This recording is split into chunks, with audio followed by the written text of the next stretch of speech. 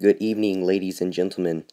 This is James Bullard, and today I will be showing you the best way to find your iPhone when it is on silent or vibrate. What this allows you to do is receive a special code message through text message or iMessage, and your phone will ring whether it is on silent or vibrate. You will require three things. First, you will require a jailbroken iDevice. Second, the original messaging application that comes with your iDevice. You cannot use a third-party app. And thirdly, you will need Activator. So let's jump right into Cydia. And down at the bottom right, you will see a magnifying glass. Going to need to tap that and search for Activator. Up at the top right, it'll show Install. You're going to click that, and it'll bring up this interface. And you're going to tap Confirm. After you have installed that and resprung your device, you will need to open up your device and go into Settings. Scroll down until you find Activator. Tap Anywhere, and at the top right, tap Edit. Scroll down until you have found Received Message. Now you can do a specified sender, so only my iPod can make my phone ring. But the reason why I would not want to do that is because if I don't have my iPod with me, I will not be able to find my phone. So I'm not going to do that. I'm going to leave it blank. But if you leave it blank, you will want to come up with something that no one else would send you randomly. So I'm going to come up with AM ring for action message ring. And ring would be the action.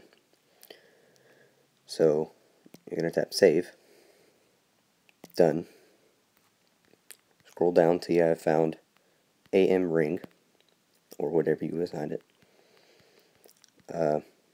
First, you'll have to come down to Switches, and in parentheses, Activate, and find Ringer. Select that, and then come up to Ringtones, and choose what ringtone you want. I'm going to use CBS Alert because that is loud and obnoxious, and I will certainly find it. And make sure it shows multiple in the parentheses with the ringer and the red application icon in the background. So after that, you are pretty much set. I'm going to go ahead and send the AM ring from my iPod. And I'm going to go ahead and show you that. I'm going to put my phone on silent.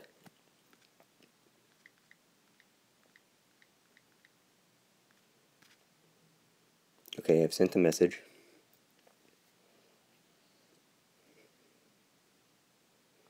And now we wait.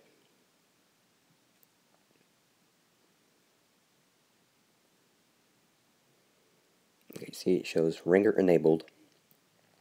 And now it shows the actual message. I am back, ladies and gentlemen, and I'm going to be showing you the end result. So what I have here is my iPhone 4S and my iPod Touch 2nd generation, which is what I'm going to be using to send the message to my phone. So I'm going to go ahead and put my phone on silent. As you can see, it is not. So I put it on silent, and now I'm just going to send a regular message that says, "Hey."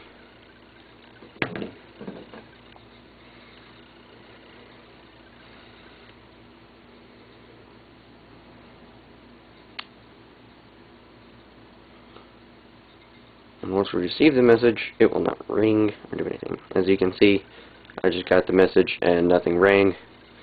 It is definitely on silent. It's not really focused, but you can see the red. You can tell. So now I'm going to send a simple AM ring in all lowercase. For some reason, it wants to autocorrect to Anthony or Anthony.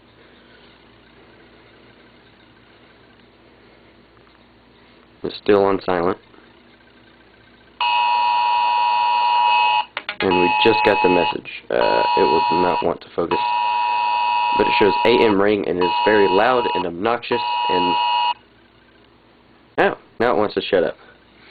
So you can see that definitely works, and if you lose it anywhere in the house or anywhere where you think you can hear it, that's the perfect way to find your phone. So I'm going to go ahead and give it one more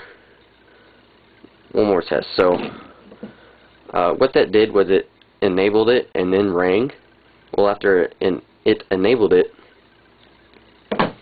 it stays enabled until you switch the flip, or you switch the flip 2 times.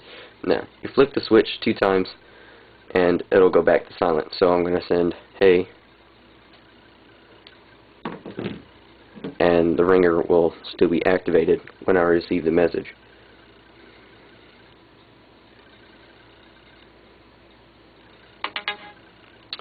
So you're going to want turn the ringer on and turn it off, and it'll vibrate. So oops. I'm going to do that one more time. I'm going to go ahead and make sure it is on silent.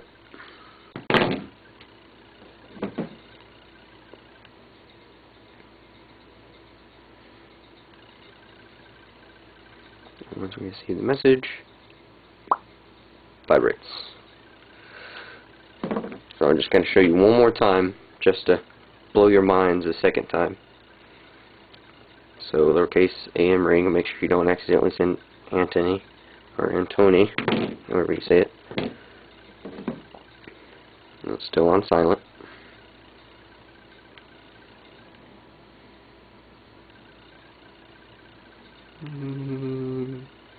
Ring. No? No? Okay. Oh, come on.